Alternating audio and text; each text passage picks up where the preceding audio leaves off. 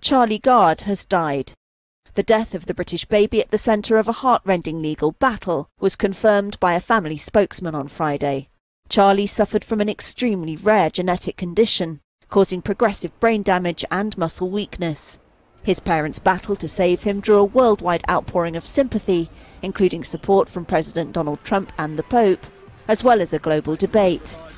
They wanted him to undergo an untested treatment in the United States against the advice of his doctors. They said it would only prolong his suffering.